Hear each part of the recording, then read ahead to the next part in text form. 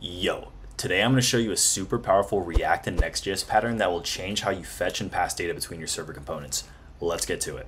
So when working in the Next.js app router, we're often going to be leveraging React server components to not only fetch data, but also check authorization state, right? So in this example server component here, we're going to be using NextAuth to get the session, and then we're also going to be using Prisma to fetch the related user object from our database.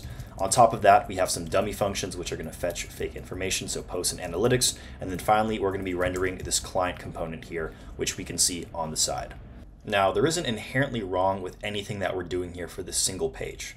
We do need to check the auth, and we do need to query Prisma to get that data from our database. The problem arises when we have potentially tens or hundreds of different screens that need to get this user object or run some server-side logic that's more complicated than a single Prisma query. So what we do to address this is create an asynchronous higher order component. So what is an asynchronous higher order component? Let's take a look at this page file as an example.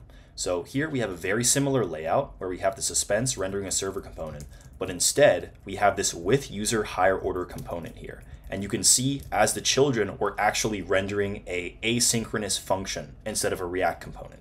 And in here, we can actually fetch that data that we were fetching initially in that other example, and then finally render our UI.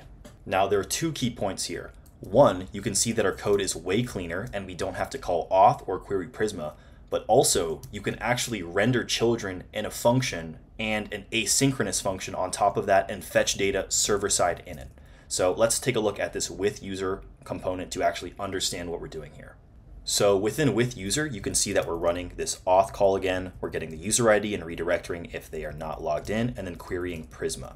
Finally, we are checking if this children prop is a function, and if it is, we're going to render it. Otherwise, we just render it as a React node. This is also all wrapped in a try catch, and if we have this on error function added, we will return it. Otherwise, we're going to return an error state. So let's take a look at the with user props to understand what's going on here. So this children prop that we often pass in React components is now a union of three different types. It's either a function that returns a JSX element, an asynchronous function that returns a JSX element as designated by this promise return type, or it's just a plain JSX element and we don't have to actually call anything to render it. So that is why at the bottom here, we first check if it is a function and then render that function, or we just return the plain JSX element as is. Now, you'll also see that these two functions take the with user children props, and this is how we actually pass the user and the session from the body of this with user higher order component to any server or client components that want to consume that data. So user is just this user get payload helper function from Prisma, which is an empty include. So this is just going to return our user object from our schema right here. Pretty simple. And then we also have this session, which is returned from NextAuth, which we get from this auth call right here. Now, this logic doesn't just apply to server components in Next.js. We can actually use this in client components as well. So as a very basic example, we have this counter right here where we can increment and decrement and then set the number. So here in this body of this component for this page.tsx file, we have the state, and then we have these increment and decrement functions.